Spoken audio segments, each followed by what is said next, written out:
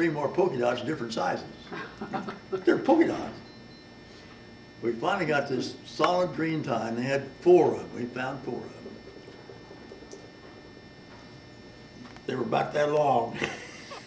We had to tie them up to where the tail end was about that long. Otherwise, yes, they'd come up to our belly, you know, yes. about halfway down our belly. Anyway, so we wore those ties with those suits while we were in Japan. But those were good suits. Mm-hmm. They were great suits. They were good suits. But oh boy. They really had lining inside of them. Trousers were lined, you know, they were fancy suits. And I tell you, they fit. Yes. They fit the day we had put them on. hopes of fitting when Mike Mazurka came back and picked his up. Yeah. They were him. Well, I Yes. remember him very well. He was our hostess. No, not Mike Mazurki. He was Oh. he was the wrestler. And his wife was as big as she was, as he was. Mike Mazurki. Yes. Yes. Jimmy Fukusaki was the guy Yeah, you're thinking it was about. Jimmy's Who? throughout. Jimmy Fukusaki? Fukusaki. Okay, don't call him back. Mike Mazurki was a professional wrestler or Right, something, wasn't he? right. And he did some He did movies. did some Yeah. movies. He did what? He did some movies too. I don't know why he was over there, but he was over there. Well, he was doing a tour. He was a week ahead of us.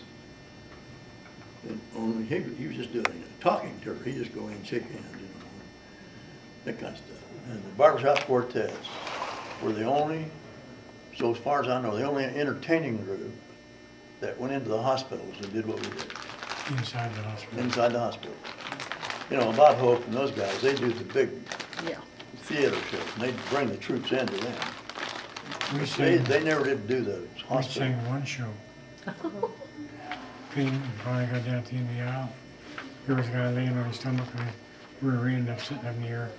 And the gal was digging pieces of metal, Oh, yeah. throwing them into a wash Yeah. basin. Ping, Shrapnel. ping. I'll tell you, that was, man, these guys, you know, here came these helicopters in, and these gurneys strapped to them on, and you know, and then we walked into this ward, and these guys had just got off the helicopters and were, you know, and they were picking shrapnel out. They were hurting and they were moaning They were and hurting. groaning too. Oh, sure. You know, Yeah. and, Sure. Remember what the and, first guy you know, was? Remember what the first guy we sang in front? When we sang in front, the first guy, remember what he lost? foot, But he woke up the first time and saw that he lost his foot while we were singing. he had been the quarterback for University of Connecticut. Yep. I'll never will forget that. But I remember. And I dumb me. He's just laying there. He looked pretty good, you know. I said, "Well, you gonna go back to school and get out of here?" And he flipped that stub out and showed me. Oh, God, Brittain, what have you done? You know. But you know, we found out. Didn't take long to find out that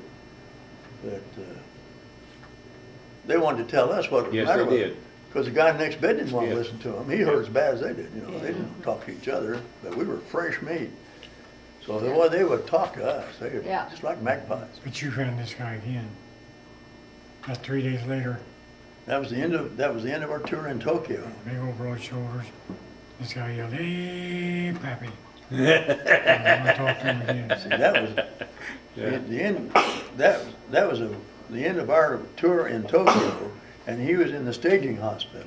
The first day was he'd just gotten in from Nam, and now then he's in a cocoon.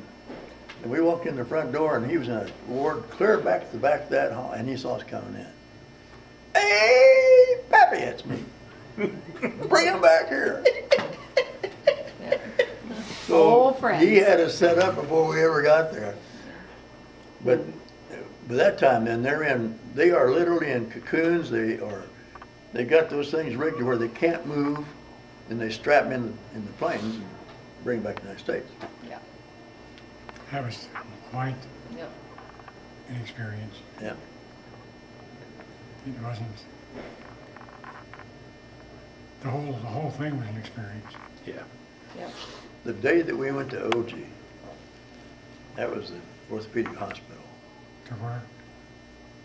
OG Hospital. I didn't know this at the time. The head surgeon there was a kid that used to babysit for my boys, Bill Brainerd.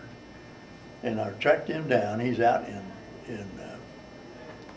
Phoenix, Arizona now. He's retired. So I talked to him last time I was out Wow. there. But he was the head surgeon at that hospital when we were there, and I didn't know it. Oh. 26. But How we did went you to that find hospital out, at 10 Byron? o'clock in the morning. How did you find out that he was there? You know, I don't remember now. Some common acquaintance. Wow, that's amazing. Somehow we got to talking about Bill Brainerd, and I guess a doctor there in Newton told me that he had been the. Wow. We Yes. carried stuff with us. Lasted one day. Wooden nickels from Dodge, buffalo nickels, whatever they do. Anything we could get, pick up to get out. They were gone after one day. Nothing left. Yeah. So you walked in at 10 a.m.? And we didn't walk out of there till about 10:30 that night. Wow. Long day. And these kids were, Which what they'd gone through was just, escorted into the middle ward. We did 30 wards that day. So, you know, that was a hard day. And we got in one set of wards we were supposed to get into. Yes, that's Oh, just I what she was I have reminding me heard of. that. Oh, yeah. Yeah. Went into the Psych mental ward. ward. Are you Which- my father? Which hospital was that you were in when you got I don't escorted? remember. It was a psych ward in one of the hospitals. Yeah. We were wearing gold shirts. We've got a picture. Yep. There's a picture of us with one of the guys in that ward. Uh-huh. Oh boy, that was a tough one. Now the We rest of weren't the supposed to hospital. be there. They were not supposed to take us to the psycho No, ward. no, but somebody screwed up. And it didn't take long for us to realize that we didn't want to be there. No And you way. made it out. Yeah. I think Yes. that's a They didn't even miracle. keep them. They dismissed us, right?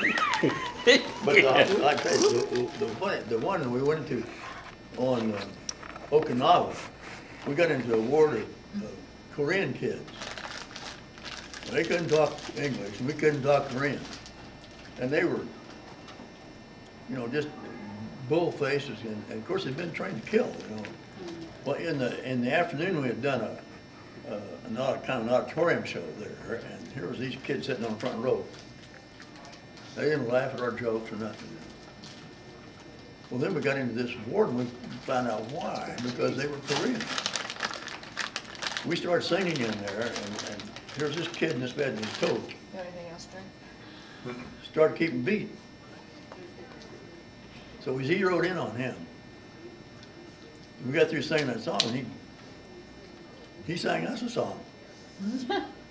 Music is a universal language. And from then on, boy, it turned into a pretty Great. good time. And we were in there for 20, 30 minutes. Still some things they didn't laugh at. Hard Hannah, they would laugh at. Yeah. But it was, it's just, you know, man, Well, we had some wonderful experiences. Remember the time that the guy showed up at the show in Wichita, Kansas, that had been in one of those hospital wards? well, that's the one that walked out with us. Yeah. Pretty remarkable stuff.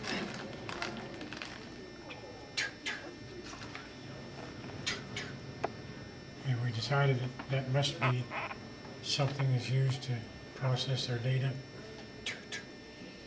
So he kept walking through, people staring at it. And he came out and there's a bunch of guys with their golf clubs Oh, on break yeah. taking, and Jim was in the back of a bank. I'm like, And they'd carry a bag of golf clubs with them, you know. That was a status symbol. Oh my And on God. lunch break or any kind of break, they'd go whack This golf is your clubs. kind of place, isn't it? Yeah. And it is kind of status symbol.